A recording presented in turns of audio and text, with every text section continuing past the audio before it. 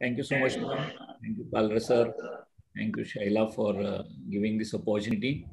Though at the outset, I would say in the beginning, this was meant to be my role was a chairperson, and I have been, it was been updated the way I think the PCOS is getting updated. I think my role also has been updated. So just in last 3 days, I have had chance to prepare this talk, and that's why I've kept it very specific to PCOS only. And we'll talk about some pearls. I think we know that the PCOS, one of the diagnostic sign by radiologists is the string of pearl sign. So we'll talk about some particular points related to imaging of PCOS. So the polycystic ovary syndrome is a heterogeneous, multifactorial and polygenic condition originally described by Stan Leventhal as a Stan-Leventhal syndrome. They described it as a large, glistening, sclerosistic ovaries. And we know the key features are menstrual cycle disturbance, hyperandrogenism, and obesity, where ovarian dysfunction is central. 8 to 13% of women of reproductive age tend to have this, but this figure can go up to 20% depending on what diagnostic criteria we use, because the diagnostic criteria are changing over a period of time as the machines are becoming better, as the other hormonal assays are giving you better insight into the disease, and more IVF treatments are being facilitated. So the this kind of increase or it's a percentage of would go up over a period of time. Now, to radiologist, I think general it is understood that we get referral from either endocrinologist or gynecologist. And this one small paper generally is a comparative study which shows about polycystic ovarian syndrome, the marked differences between endocrinologist and gynecologist in diagnosis and management. As far as radiologists are concerned, we would help both. I mean, there is not much we really see different. But for endocrinologists, the emphasis is on obesity management and metabolic syndrome with hirsutism, and metformin is their mainstay in the treatment. While a gynecologist would always be worried and concerned about the fertility part and the fertility treatment related to PCOS, or by doing induction, they may treat the patient and they may overlook other issues about the metabolic syndrome, but that's why the clomiphene is their mainstay. So this is the one basic thinking about me as a radiologist, that how I can, kind of keep it in my mind that the referral can be different. But what's normal, the volume and the size of ovary really varies from time to time, and we have a good list and range across the age in a pre and post menopausal woman, as well as something part figure of higher volume more than 18 cc is considered as abnormal. So these are the general guidelines available in the books of radiology. But we should note one important point is very specifically, whenever there is an ellipsoid structure like ovary, we tend to take three measurements in two axes, one in two axis, so a single axis, the axial plane, and the other in the opposite to that axis, 90-degree rotation done, and then taken the third measurement. So that length, height, and width is always divided, multiplied by half, and that gives us the volume. And whenever we talk of ovarian volume in this talk, it would be depending on this ellipsoid formula. That's why I think I would highlight this point. We know there is a lot of variation in the size and the appearances of the ovaries, and we understand even all Barbies are not the same. So I think ethnicity and the patient's genetic makeup, everything will have some impact on that, and that's why the figures would vary a lot.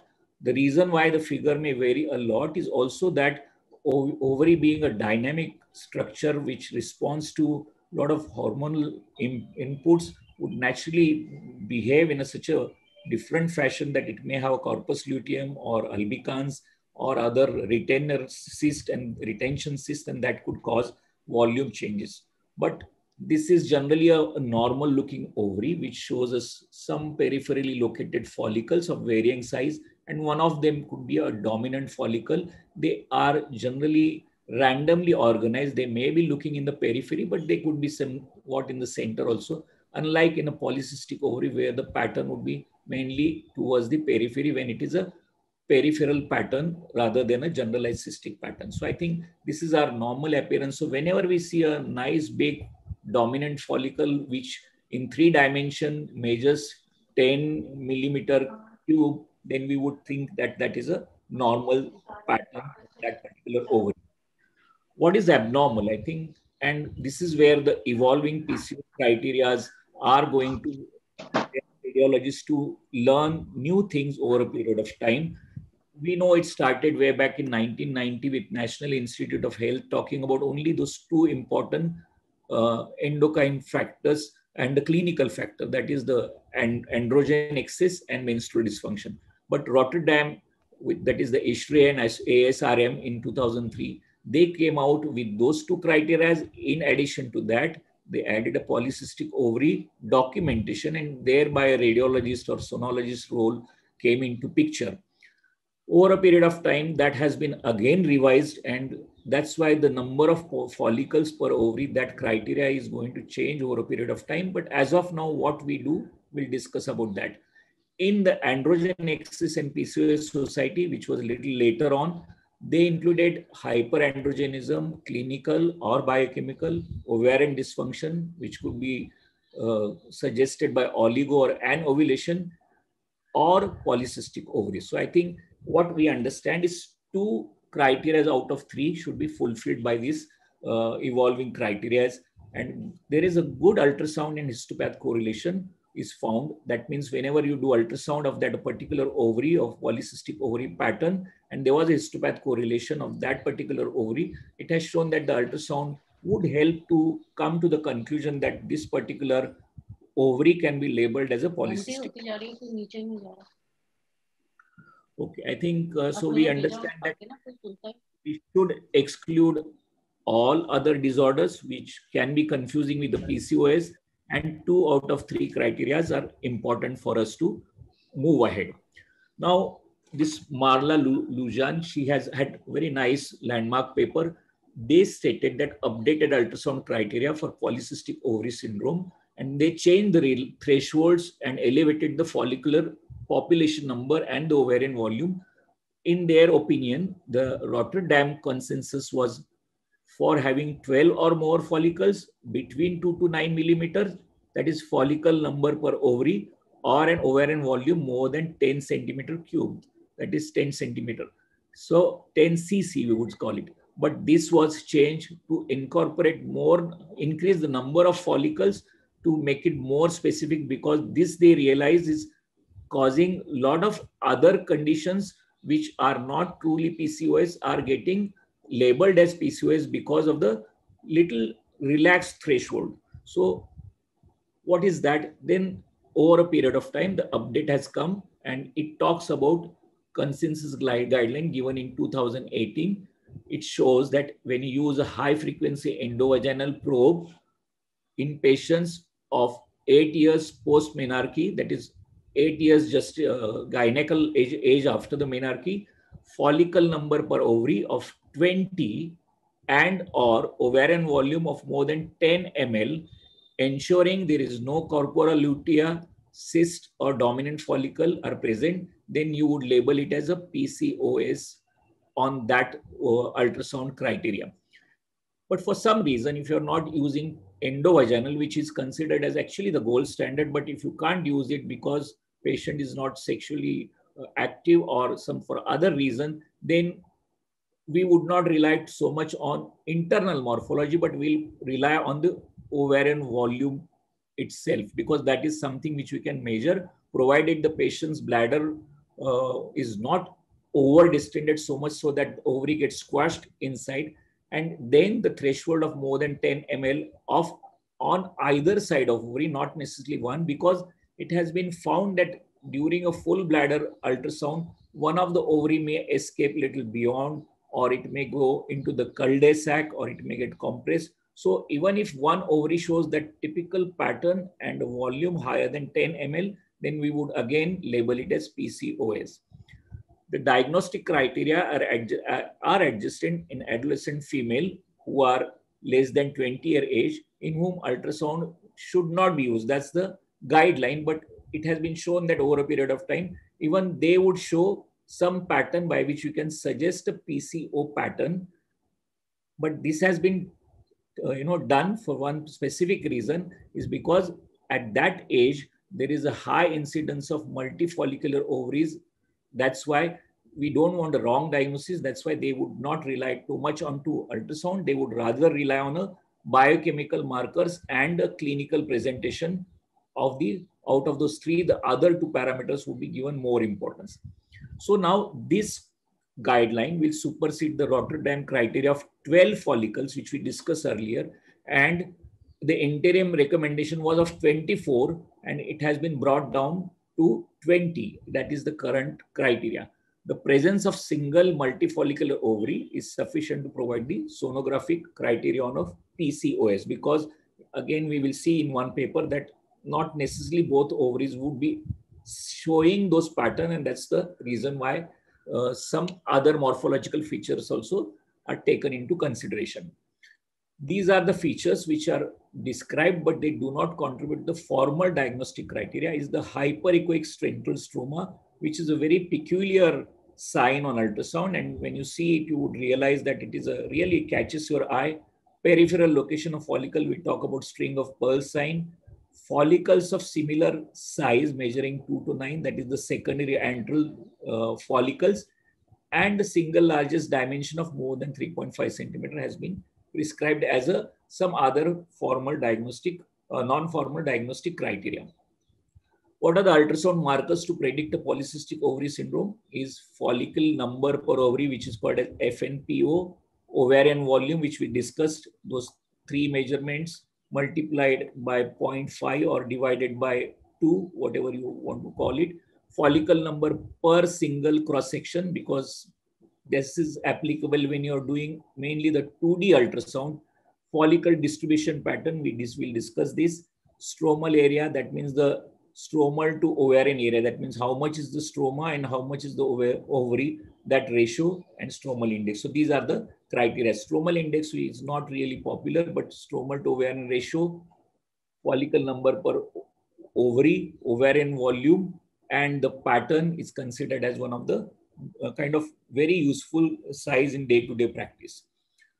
Now, number of follicle has been always kind of a fascinating thing for radiologists, because this number would vary over a period of time. But this paper in 2003 had really pointed one simple question: is ultrasound examination of polycystic ovaries, is it worth counting the follicle? And in about 10 years time now, there is another paper which says follicle number, not the assessment of ovarian stroma, represents the best ultrasonic marker for polycystic ovarian syndrome. So the number of follicle would remain here, and it would be counted by radiologists religiously. If they are tired of counting, maybe the software would do that for them. And that is why we have realized the FNPO, if it is 26, patient is definitely going to have PCO. But on the flip side, we know that as the age advances, the FNPO would reduce. Does that mean, is it a cure? No, it is not, because we know that PCOS is a non-genetic disorder. It cannot be cured. It would sort of show reduced kind of clinical features, but it being genetic, it would remain there. But this is how the number of the follicles per ovary, which are considered as a diagnostic, has changed over a period of time. And one of the reasons why it has happened is the machines have improved tremendously over a period of time, which shows much smaller follicle. Now, coming to the actual ultrasound route and timing, we generally want to do TVS unless it is not allowed or not possible. Then you may do transabdominal. Very rarely, transrectal route has been used for in a very obese, unmarried patient. Sometimes when they are agreeing to do that in presence of a chaperone, we have done this, and that has also given us good volume about the uterus, the endometrium, and the ovary. 3D and cine loops, they also are very important for radiologists to accumulate them, because there can be a lot of post-processing to measure the total number of follicles. And by applying a software, you can actually count those follicles and highlight them. So this is the reason why you want to highlight that as one of the technical point. Automated follicle counting software, mainly used in IVF, to show whether that particular ovary is hyper, hypo, or normo responsive to given hormones. What is the relevant history? I think obviously age, because we want to not do this in less than 20. Last menstrual period, oligo or amenorrhea, this menstrual history pattern, which would be clinicians will be always, and gynecologists helping us about and telling us what their clinical impression is. And we would probably do a patient who's regularly menstruating will be scanned between days 3 to day 5 of their menstrual cycle. If they are non-menstruating, if between after the induction of menses, in those 3 days also you can do as an alternative. Medications, we would know whether patient is on oral and contraceptive, GnRH agonist, and fertility medication. That is very, very important. Now, this is our old classical picture way back in 1995, 97, that how ovary still looks the same. I think it is a diagnostic thing when you take on TVS a look, which has multiple follicles, a lot of stroma here, and peripherally located follicle all around. This was a very simple diagnostic clue. One of the measurement here is already 51 millimeter. So that has crossed 3.5 by miles, and 2.3 is the other measurement. And you would take the third measurement, and showing that in addition to that, the endometrial,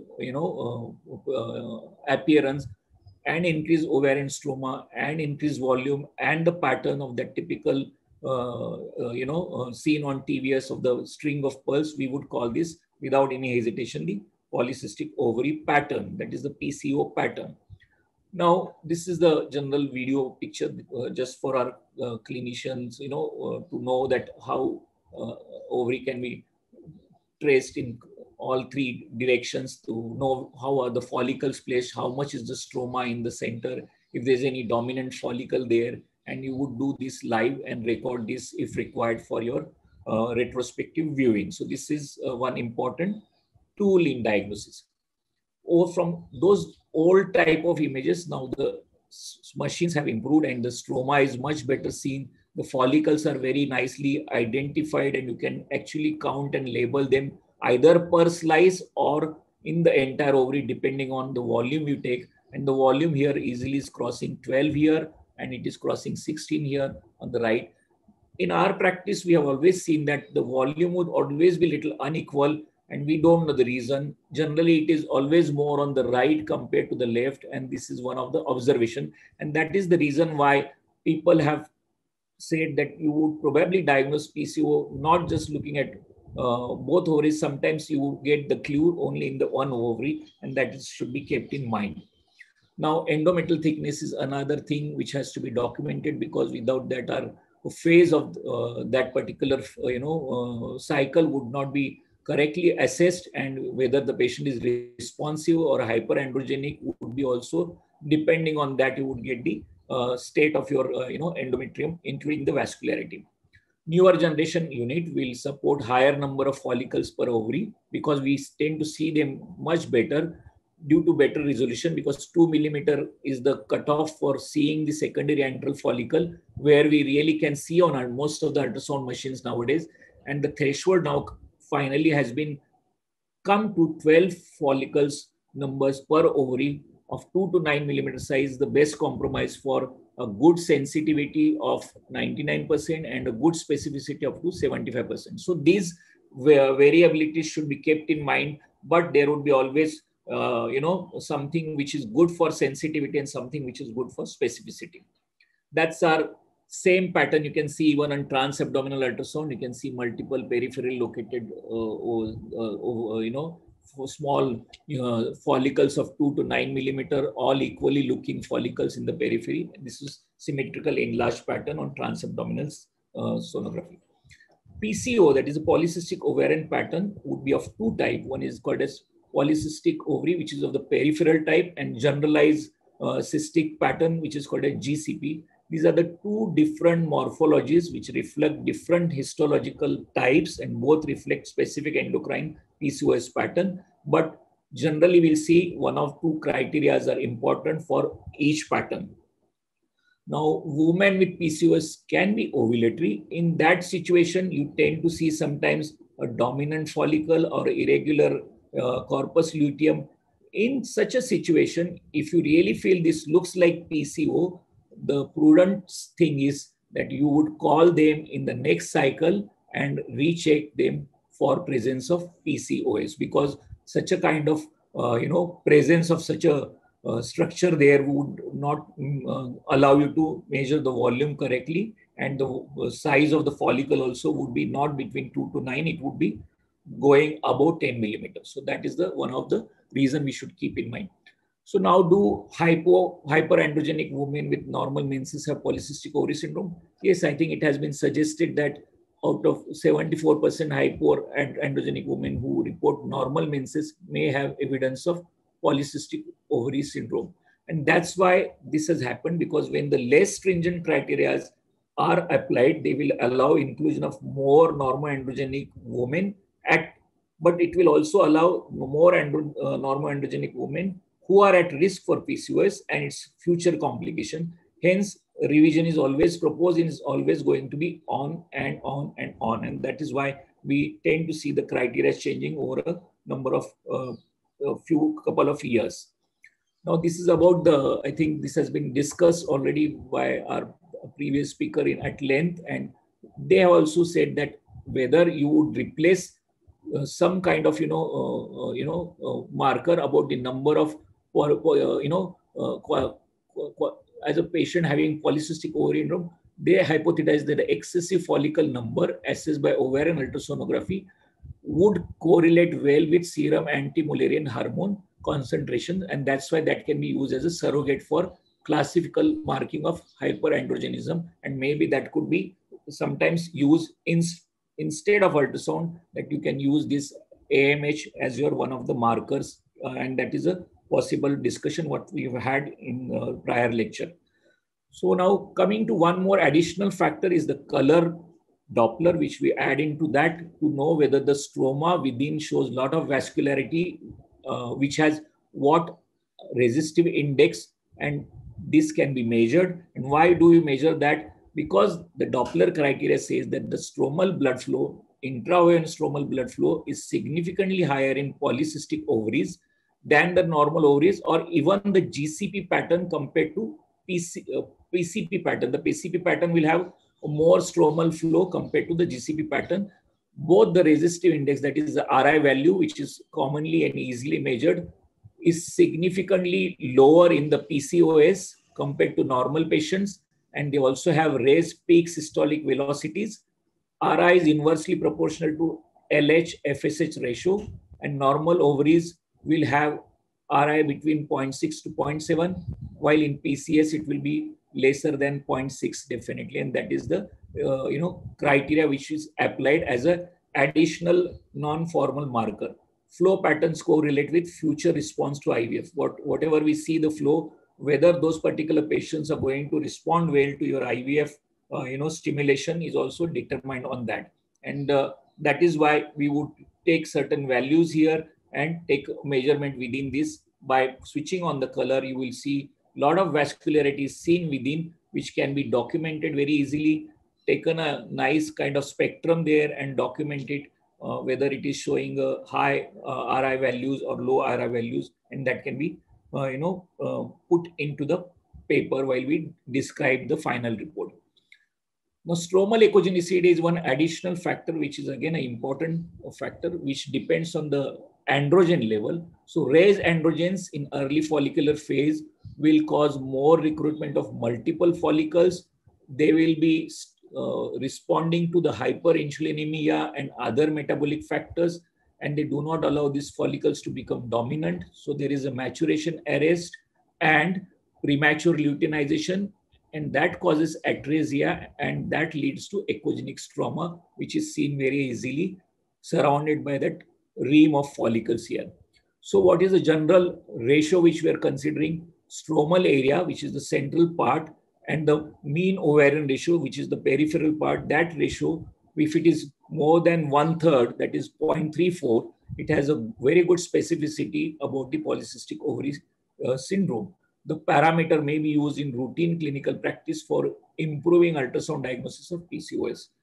If you can see this versus this is your PCP pattern and this is your GCP pattern, which could be going all along without having much of stroma in between. So that's the general distinction and why we would measure this stromal echogenicity, because stromal hypertrophy directly correlates with raised serum androstenedione levels. So that's why we would keep that into consideration.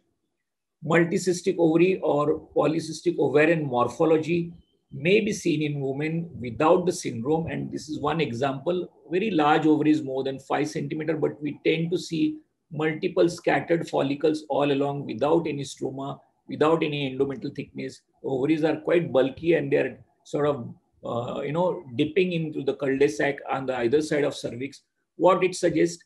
It suggests multicystic ovaries with normal ovarian stroma and normal endometrial thickness is a typical pattern. We would not call them at polycystic ovary, and lack of stromal abundance differentiates PCO from MCO, and that is why we would label them specifically. And especially if this pattern is seen in less than 20 years of age, then we would probably give a lot of importance to this point to talk about that and rely on the other hormonal factors rather than the ultrasound to diagnose polycystic ovary.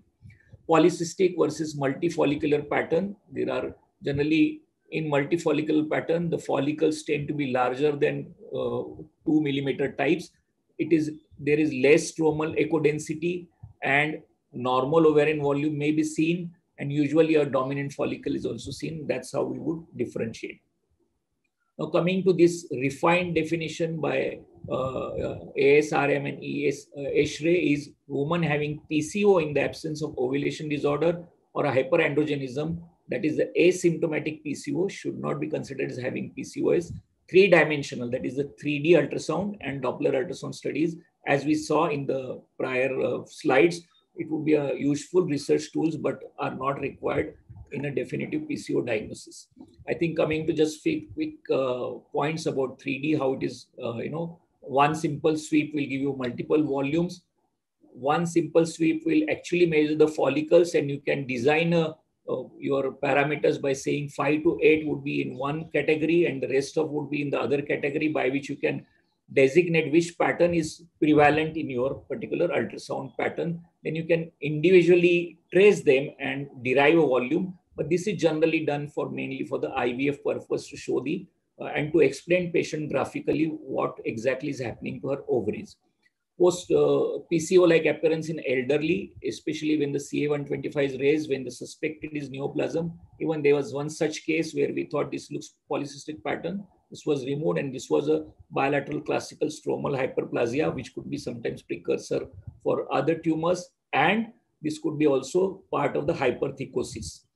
Insular resistance being central to the etiology of syndrome, it has also caused other consequences of PCOS, which radiologists are going to deal with. That is, one is infertility, recurrent abortion, mainly the gynecological problem, dyslipidemias, hypertension, coronary atherosclerosis, mainly related to the cardiologist, type 2 diabetes, non-alcoholic fatty liver disease, mainly to deal with the endocrinologist, cerebrovascular accidents, and for oncologists, endometrial carcinoma. So there would be always some additional imaging required in certain cases. In general, for as PCOS, the additional imaging, sometimes MRI can be excellent tool to show the typical pattern, same what replicates the ultrasound features, but in a simpler manner without doing the transvaginal sonography. And that's why it is used in particular cases, or certain metabolic syndrome. Even elastography, which can be done either under ultrasound or MRI, can be done in addition to that if the patient has alcoholic, non-alcoholic fatty liver disease, and that can be monitored to monitor some of the additional points seen in PCOS. Now, we discussed this also, that 20% of the patients showed only unilateral findings. So the unilateral finding doesn't rule out the PCOS. In fact, we should be on the lookout, because only one ovary may show, other ovary may be not so easily seen. So you would be always looking at this point, that you would not not give this diagnosis because it's seen only on one side.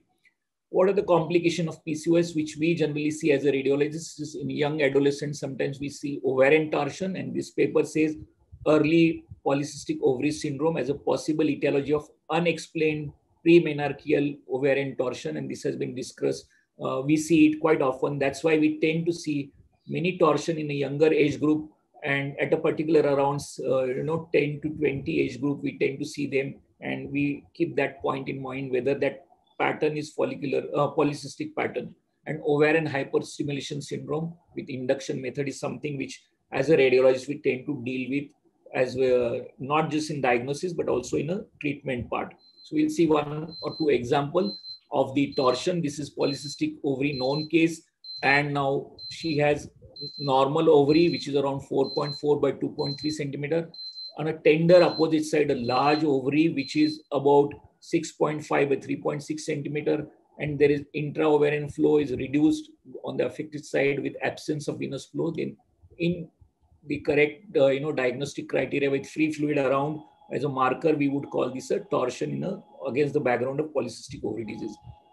Infertility case treated with hyperstimulation can land up with a large ovaries with a lot of ascites, and we tend to check the ovarian RI values and guide the clinician, sometimes put the pigtail to remove the fluid in a controlled manner. And this is one of the pattern which we tend to see on a patients who have had prior polycystic pattern on which they have been stimulated. So coming to last two slides, the reporting, we would talk about LMP, the scan route, separate report for each ovary, number and size of follicles, documentation of any follicle of more than 10 millimeter, and its presence should be prompting us to do same sonography next cycle, ovarian volume, calculated with simplified method which we discussed, and endometrial thickness and morphology. PCOS summary of endocrinological correlation on this. Dr. Panchal had discussed this, and I thought this is a very interesting point for us to remember is whenever there's stromal abundance, it talks about elevated insulin. When there is more androgen, we see more antral follicles and higher uterine artery resistance.